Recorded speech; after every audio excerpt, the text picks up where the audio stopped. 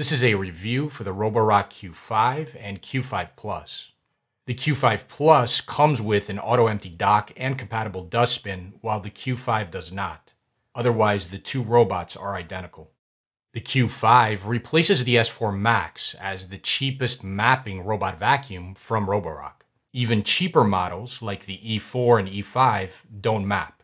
They can't generate an interactive map of the area they clean, and so they don't have keep-out zones.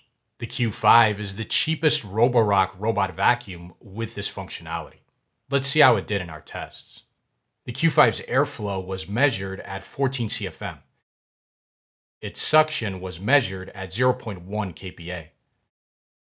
This robot has a very similar brush roll and side brush configuration to that of previous generation Roborock robot vacuums we've tested, like the S4 Max.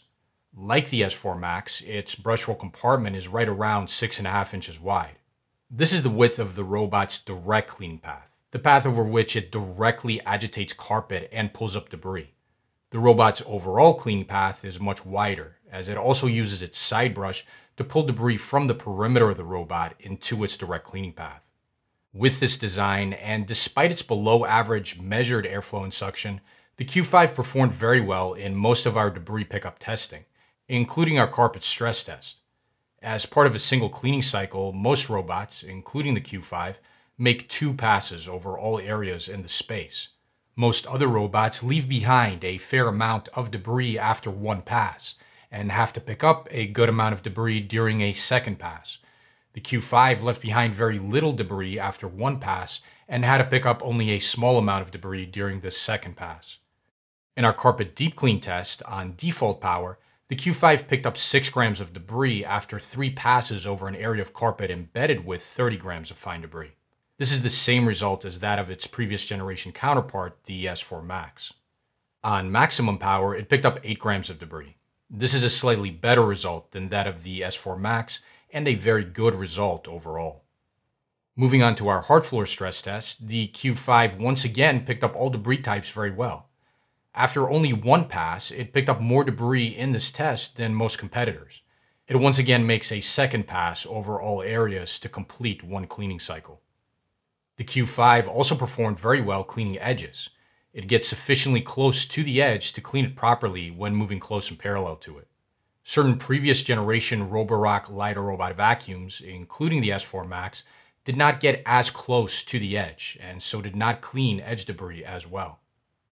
The Q5 did not perform well in our robot vacuum Crevice test on default power or on maximum power, though most other Roborock LIDAR robot vacuums and most other robot vacuums we've tested in general also did not perform well in this test. In our human hair pickup test, the Q5 picked up all the hair, but most of that hair wasn't pulled into its dustbin. 70 to 90% of the hair it picked up tangled around its brush roll and had to be cleaned off manually.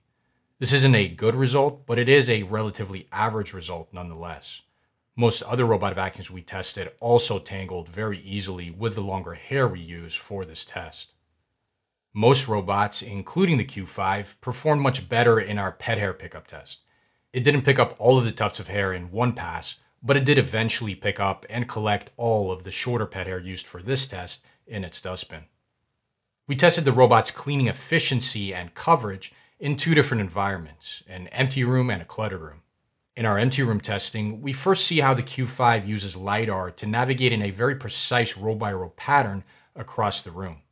It does well to get complete coverage over the whole room and move in a crisscross cleaning pattern to ensure the highest probability of picking up especially stubborn debris.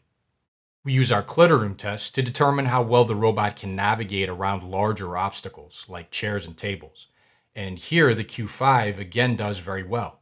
It's able to navigate around all of the obstacles in the room very precisely and efficiently.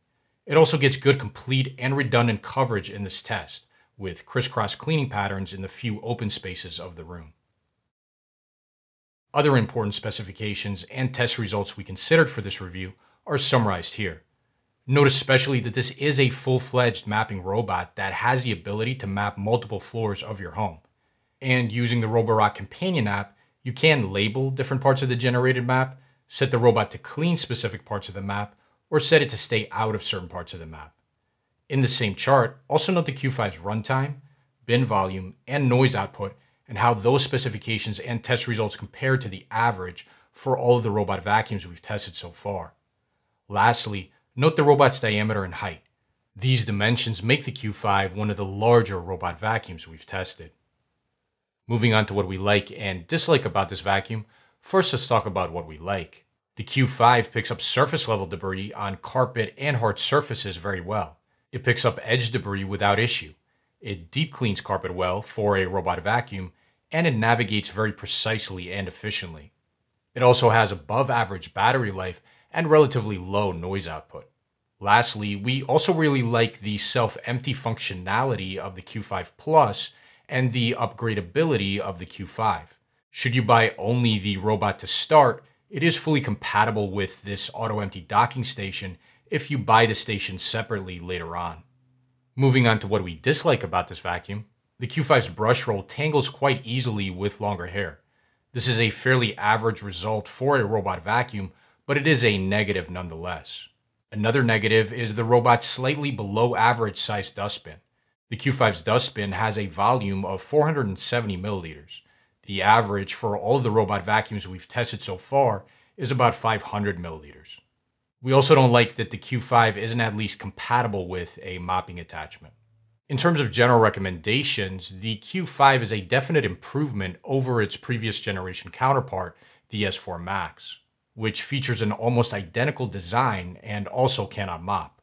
Compared to the S4 Max, the Q5 offers better carpet deep cleaning performance on maximum power, paths closer to edges for better edge cleaning, and adds self-empty docking station compatibility. We like the S4 Max outside of its edge pickup performance, so that being fixed with the Q5 makes us really like the Q5. Its added self-empty docking station compatibility also makes a huge difference. Compared to most other options at its price point, the Q5 is a better all-around performer with less flaws and less egregious flaws. It's also one of few options at its price that offers above average general pickup ability and above average navigation. Most competitors do not navigate as well. All of this makes the Q5 one of the best robot vacuums you can buy for the price. It is currently recommended as one of the best mid-range robot vacuums we've tested. See the description of this video for a link to buy this robot, as well as a link to the latest updated list of all of the robot vacuums we recommend, and thank you for watching.